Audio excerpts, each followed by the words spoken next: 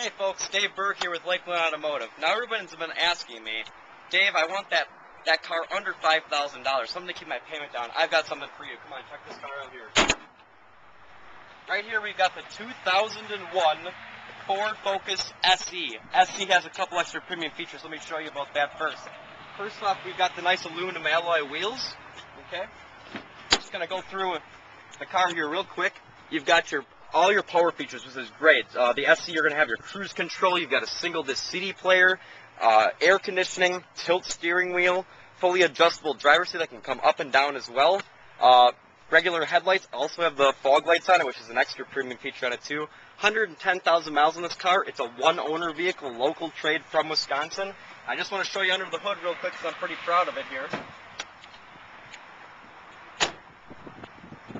This is a 2.0 liter, 16-valve VTEC engine, so it's quite a big powerhouse for a little four-cylinder. I mean, this thing really has some giddy-up. So not only if you're looking for that cheaper budget car to get you from point A to B, or if you're that college kid coming home and definitely has enough space in the trunk, as you can see in the starting of this video, also has 60/40 split folding seats, so you can get quite a bit of stuff in this car.